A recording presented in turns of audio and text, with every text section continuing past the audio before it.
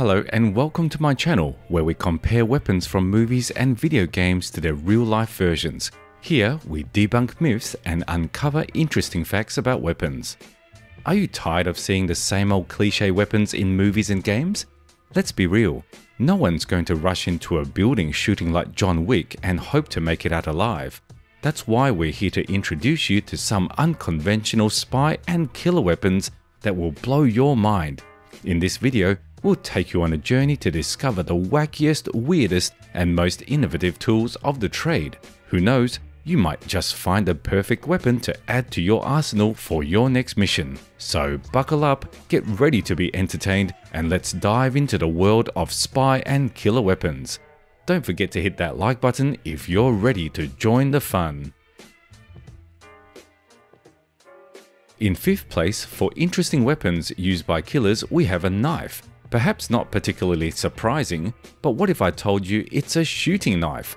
I'm referring to the NRS, which in translation stands for Reconnaissance Shooting Knife. It looks like a regular combat knife, but it's actually a weapon of last resort. This means it's usually used when all other weapons are inoperable or cannot be used. The principle of operation is very interesting. It looks like a regular knife, but the handle of the knife doubles as a barrel which can be loaded with a bullet. To fire, you need to pull the lever on the handle, move the safety lever, and then press a button to fire. At the end of the barrel, there are rubber petals that open as the bullet is fired and then quickly close, suppressing the flash and part of the sound made by the powder ignition. But why is this the perfect option for a killer? Firstly, it combines two ways of using the weapon in one. This means that even if you can't get close enough to your target to use the first option of physical impact, you can always fire from a distance. And secondly, there's no need to carry a lot of weapons, just take a knife that can be easily hidden in a boot or pocket. While the NRS shooting knife may sound like something out of a James Bond movie, it's important to remember that it has its limitations. With a single shot capacity, this knife-gun hybrid may not be the best choice for taking on a whole gang of bad guys. And let's be real, trying to aim and shoot a bullet from a knife handle is no easy feat, even for the most skilled assassins out there. So while the NR40 may be a cool gadget to show off at the next spy convention, it's definitely not a weapon you want to rely on in a high-pressure situation. In fourth place on our list is the ring gun.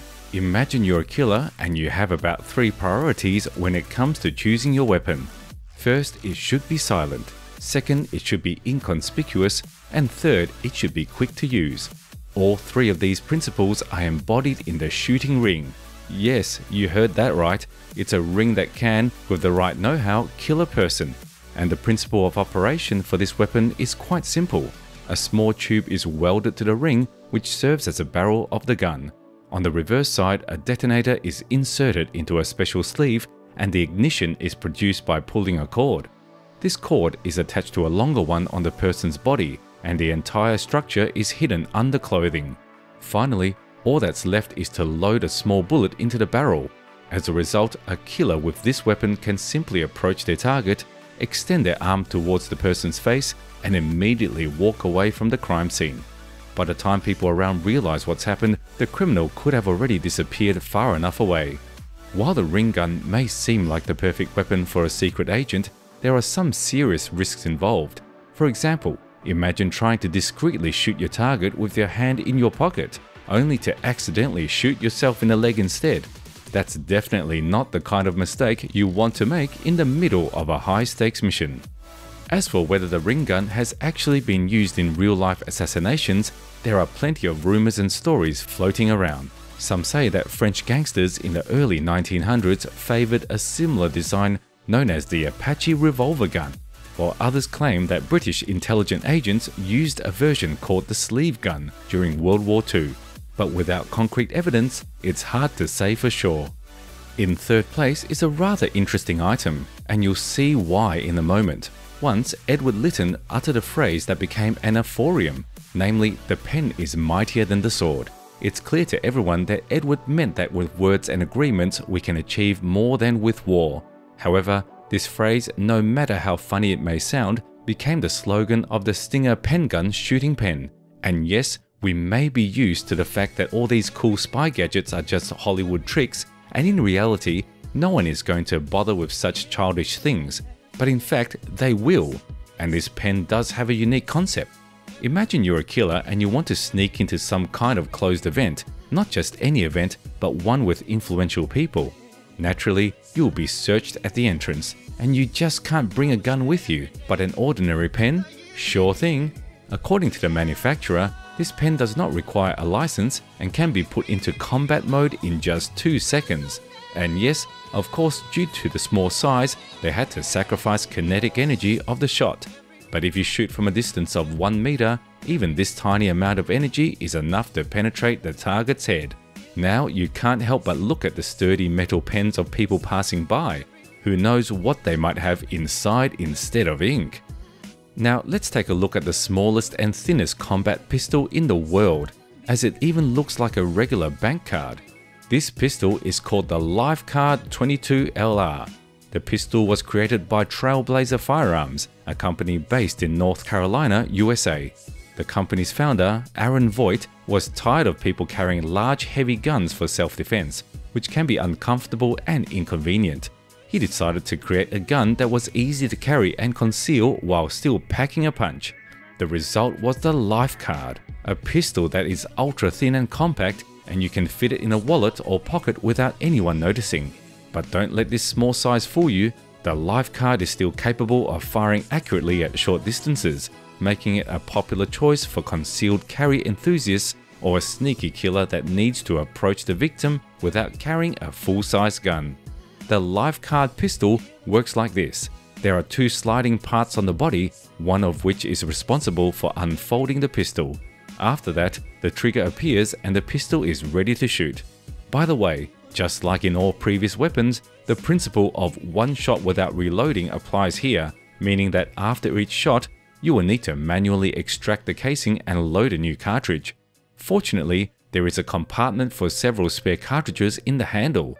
Unlike the pen gun, this pistol is more noticeable, but in the case of the card, we have a more convenient and faster reloading.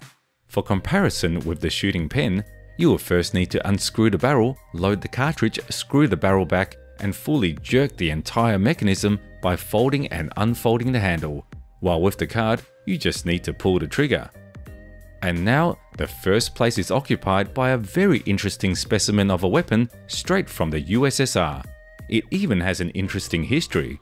There's a guy named Nikolai Koklov who starred in the film How the Steel Was Tempered at the beginning of World War II. However, after filming the movie, KGB agents knocked on his door and recruited him as a spy. Koklov was assigned to kill one of his compatriots in West Germany, but when he was already standing in front of the target, he decided to confess that he was a Soviet agent and refused to carry out the mission. Interestingly, he had a very silent weapon in his possession, which looked like a regular pistol but had 3 barrels. The ignition of the cartridges occurred with the help of a battery located in the handle of the pistol. When the trigger was pulled, a special mechanism rotated the barrels, which sequentially supplied the current to each barrel with the next shot. This was done to remove the metal clanking sounds that are present in regular pistols from the pistol's design. To make sure that the gunshot sound was not heard, the pistol had a very small gunpowder reserve, which was enough only to pierce the skin of the target. But how do you kill someone with such a toy-like pistol? The thing is that a lethal dose of cyanide was placed in the bullet's head, and if the skin of the target was pierced, death became inevitable.